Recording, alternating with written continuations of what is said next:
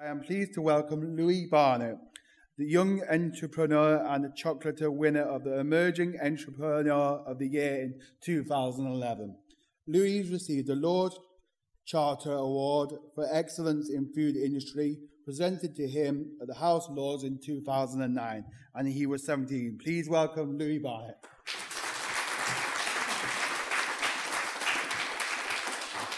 Hi guys, can you all hear me on the mic? Yeah, brilliant. Okay.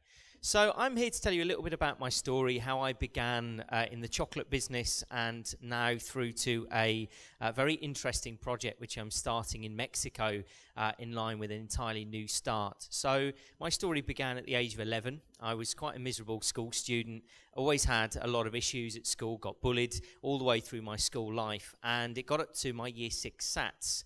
And I basically got told that unless I could improve my handwriting, I wouldn't be allowed to take the exam at all. I met a local teacher in the village. I live in the West Mids, if you can't tell by my accent. And the teacher I was working with as sort of extra home education was a specialist in learning disabilities. Within a couple of sessions with her, she said, well, I think you've got dyslexia.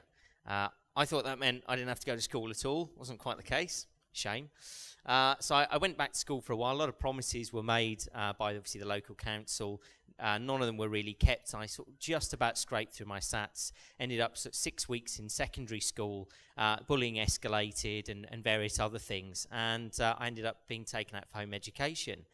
And it's a funny thing when doing that, because obviously, your entire life in school is planned out. Everything you do every single day, you've got the timetable, you know what you're going to do, and then suddenly everything ends and you've got to figure out what you want to do. And the only two things I'd really ever been passionate about was animals and food. So after a good couple of months of sort of just sitting around annoying my parents, I eventually started working at a falconry centre, so working in British conservation with birds of prey, owls and eagles and that sort of thing. But at the same time, I was cooking with sort of friends and family. That escalated. My auntie asked me to make her a cake for her 50th birthday, then loads of other family and friends, and so it started to snowball. And I ended up with about sort of 40 or 50 local people that were buying cakes and some truffles and chocolates off me. And then in December 2005, I walked into my local Waitrose store, and at the time, kind of local food was becoming trendy. It was the in thing. And I walked up to the store manager and said, well, I'm a local guy. I make chocolate. Do you want some? And he explained it wasn't quite that simple. So he gave me a business card. I sent some products down to the post room at Waitrose. About 4 days later, I was sitting in front of the head buyer. And I'll never forget the moment when my parents walked out the room and the buyer looks at me and it's like, are they going to the car for something? I said, no, it's my business. So I became Waitrose youngest ever supplier at the age of 13. I had an order for 165 chocolate boxes, which to me was massive. I'd been making like 3 or 4. So I had to move out my kitchen into the garage. Mom is was at the time an artist and muralist, so she had quite flexible working hours. My dad handily worked in health and safety in factory, so we sort of food graded, moved the car out, gave the floor a bit of a scrub, painted a few bits, got it all food graded, and we started producing. So I just about got the Waitrose order done. And then a couple of months after that, we'd had some sort of industry press and things. I got invited down to London for a massive food show, got a little bit of cash together, went down there. We got a 1 metre square stand. So it was literally, both my dad and I couldn't fit in the space, the stand that we had. We had a little table, 2 shelves, and that was it. And on the second day, we had this sort of woman walking around with a clipboard. She just pointed to me. She goes, you're that chocolate kid, aren't you? The one who supplies Waitrose or something. I said, yeah, that's me. And she said, well, we've got the headboard of Sainsbury's upstairs. Do you want to come and do a presentation? Okay. So I went up, did my presentation, sort of Dragon's Den style, sent me out, brought me back in, and they said, Louis, you've just become our youngest ever supplier at the age of 14. And you've received one of the highest recorded scores at Sainsbury's for a presentation. Now, I had no flip chart, no laptop, no business cards that you want to call them, printed off the home printer, that sort of thing. Packaging was pretty basic. And all I had was my passion. And I think at the point in my life, I'd realised that I had nothing else. This was my now only option. I had no qualifications. I had nothing apart from the business. So I put all of my focus and attention on it, slightly illegally.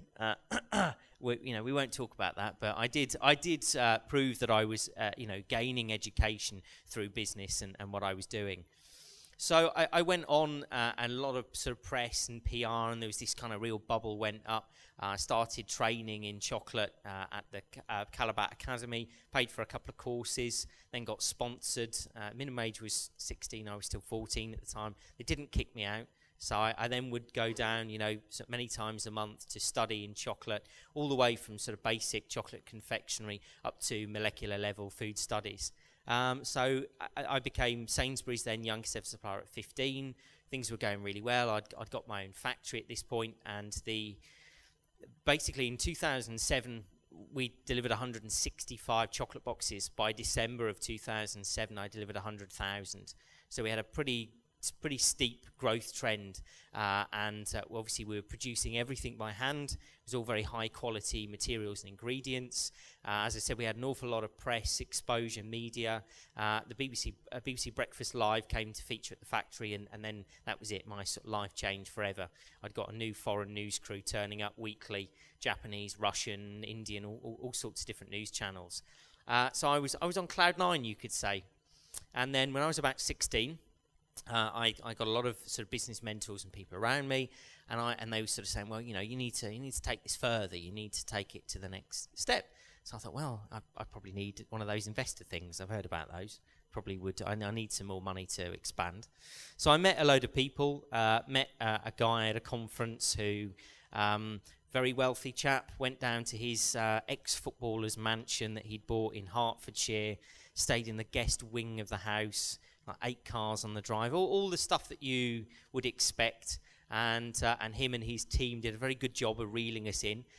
Long story short, they were money laundering through different companies, and my company included, and within the space of a couple of weeks I got taken for 100 grand. So to go from cloud nine to 100 grand in the red was quite an interesting experience at the age of 16. And I had to really, sort of look at what I was doing and look at the business and redevelop, and, just about managed to save the business from bankruptcy. And we pulled through over the other side. I ended up with a heart condition because of the stress, actually. And we sort of pulled through, and then I started exporting. Unfortunately, at that time, we're talking about sort of 2008, early 2009 period. So not only had we had this big blow, but the UK economy was sort of crashing out on us. So I had to look for another solution, which was export. I started exporting little bits to sort of Europe here and there, but nothing really had any traction. And it was only then when I was invited over to Mexico for a food show in 2010 and US end of 2009 and a few other things that suddenly we had all these big orders coming in. We're talking about, I'll give you a comparison, I would spend an hour and a half with a customer down the road, and they'd place an order for, a couple of cases worth of product, retail value of about 100 quid. I spent 15 minutes with a buyer in New York, and they bought 3 pallets worth of stock. That's 5,500 bars on each pallet, each one being sort of about 15 grand's worth of value.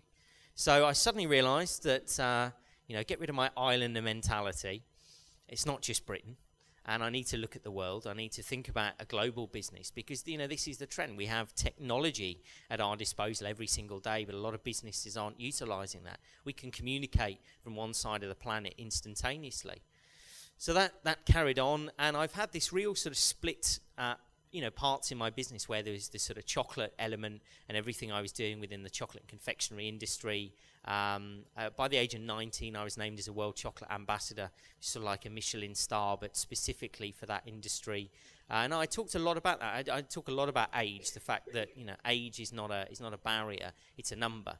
And I never saw it as being an issue, and therefore I just powered on through and sort of made my mark in the industry. But I had this parallel side, which was both the educational side, the enterprise and entrepreneurialism, but also the I hate to use the word learning disabilities as it was known back then. So I've been working with the British Dyslexia Association, Dyslexia Action, and many other organisations since I was about 13 years old, and speaking at conferences. And for me, right from the very start, when I got diagnosed, when I was 11 years old, I was worried for about a day until my mom showed me a video of Sir Richard Branson talking about his dyslexia. And from that point onwards, I saw it as an advantage, not a disadvantage. And that's always the way it's played a part in my life. I see things in a very abstract manner, as many of us do, and I'm so glad that more people are using the term neurologically diverse and getting away from this whole disability thing, because it's ridiculous. I understand for government funding we need that title there, but for any other reason it's certainly not a disability, and not from all of the fantastic people that I've seen, and I've met many multi-billionaires who are all neurologically diverse. In fact, there was a meeting when I was over in Singapore with the 150 wealthiest people in the whole of China, and only one of them had ever gone to university.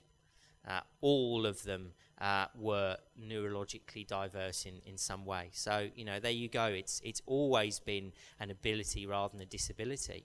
So I've always followed this parallel, and I've had a very interesting business experience through my many years. It was 11 years this September just gone that I've been in business. I'm 24 now, so I feel a bit old at the game.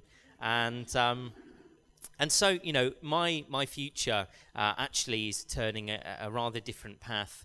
I'm coming out of the chocolate and confectionery industry in the traditional sense, and I'm moving more into sustainable agriculture and sort of health and wellness, because there's been this quite monumental change, certainly within me as a person. I don't want to touch, I'm not going to bore you with the detail, but something that really helped me adapt and change and I don't want to say cope, because that's not quite the case, but allow my advantage to become more advantageous was health and nutrition. And so, I've spent the last sort of 2.5 years studying biology and nutrition, but now going into quantum biology, so looking at quantum mechanics within the human body and understanding things at that level. We're actually seeing huge research. I've got a lot of friends around the world who are top professors and researchers who are looking into neuro conditions and even, we're talking about severe brain hemorrhaging and injuries, and they're repairing massive amounts of damage through diet change. And by understanding, I think an important part of the next 10 years in neurologically diverse conditions is understanding the body's health and wellness and its impact. And since me changing my diet about sort of 3 years ago, I've noticed a massive change. Any sort of depression and anxiety and various things that I went through completely gone away. I've reversed my heart condition. I was heading towards diabetes. That's now completely gone. So there's many things that actually I think, out in the industry now, in the sort of forefronts of science, we're starting to realize that, diet plays such a massive part. And quite simply, the easiest way I could explain to you is that the brain, 70% of all brain function runs on cholesterol. So this whole big myth about cholesterol being a bad thing. If I pulled all the cholesterol out of you, you'd have about half a second to live before you died. Your brain had shut down. So don't believe everything you read in the papers. Cholesterol is a good thing when it's in balance with other systems in the body, and understanding how your brain heals itself and readapts. I've got a number of friends who are researchers in the States, in the UK, who are now repairing 20 and 30% brain damage from serious brain injuries, and over the space of 6 months they're partially now completely reducing symptoms of Alzheimer's and dementia. I'm not sure whether any of you know, Alzheimer's now in medical, at the top end of the medical spectrum, is actually type 3 diabetes. So Alzheimer's is an entirely lifestyle and nutritional based Neolithic disease. It has nothing to do with hereditary, and it has nothing to do with anything else. It's entirely down to your body's function and repair mechanisms.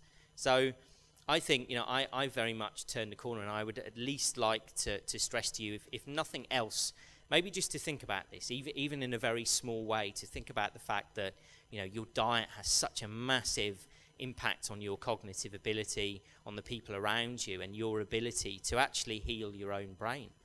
if they can do it with dementia, Alzheimer's, and other serious brain injury conditions, surely you can improve any of your cognition, any of you sitting here today. So, as I said, I've had this really interesting business experience over many, many years, and I would just say to you simply today that for me, we need to all band together and we need to talk more about these neurologically diverse conditions. And I'm seeing more corporates starting to recognise that diversity, by embracing neurologically diverse conditions, is very advantageous in the workplace. It's very advantageous within teams. And this is something that we all have to support each other with. Now I'm disappearing off to Mexico to live out my hippie dreams by buying a large plot of land, and we're building eco-sustainable housing, an organic farm, and we're going to be building sustainable eco-tourism over there. And one of the projects that I'm running in Mexico is going to be around neurologically diverse conditions and creativity within things like agriculture, architecture, because I think this is, of all the people that I find within neurologically diverse conditions, they have this fantastic ability simply to look outside the box. And that's all I did. All the way through my career, I looked at things a slightly different way. Whether it was chocolate, whether it was the molecular side of things, I have a real sort of aptitude for detail. The fact I couldn't put pen to paper and anybody but even myself struggle reading it didn't make any difference. And, I found my own aptitudes through detail. So I would say that we all need to talk more about the creative side. We all need to start talking more about neurologically diverse and the fact that actually all the research that's been done by guys like Dr. Peter Congdon and the real experts out there is suggesting that actually dyslexia doesn't exist on its own. Dyspraxia doesn't exist on its own. It's a grouping of a few symptoms that we as humans sort of put a label on. But actually neurologically diverse does exist, and it is proven that it exists. But actually, if you've got dyslexia or dyspraxia, whatever label you want to put on it, the chances are about 90-something% likely that you'll also have many, many other things that could be labelled. So think about nutrition, think about the creativity within we do, and I think going forward we just need to talk about this aspect of creativity and where neurologically diverse conditions can offer real advantages for corporates, real advantages for our local councils, for politics, for many, many things, because they need us to look outside of the box. And they say that on any species, if you look at animals, insects, whatever you're looking at on planet Earth, there's around about 15% of any species of animal or mammal, reptile, insect that are known as the sort of mavericks, the ones who don't quite do things the way that the others do, the ones who explore their territory more, the ones who do and change behavioural patterns. And we are some of the mavericks. We're the ones who need to challenge the status quo. We're the ones who need to challenge the way that things have been done. And I think with embracing technology and embracing things into the future, that's the way that we can do it. We can harness all of our creative power. So you guys, I think don't realise sometimes how important these groups are and how life-changing they are and going to be many times in the future for people. And, people like me showing that it's not been a barrier at all. You can see that it's not been a barrier. It's been an advantage. And that's the way we need to see it. We need to champion neurologically diverse conditions. So thank you so much. I'm not sure whether we have time for questions, but obviously I'm going to be hanging around, so I'd be more than happy to chat to you. I'm on Facebook and Instagram and all that social stuff, as I'm sure all of you should be or must be. And please do get in touch afterwards. Thank you very much.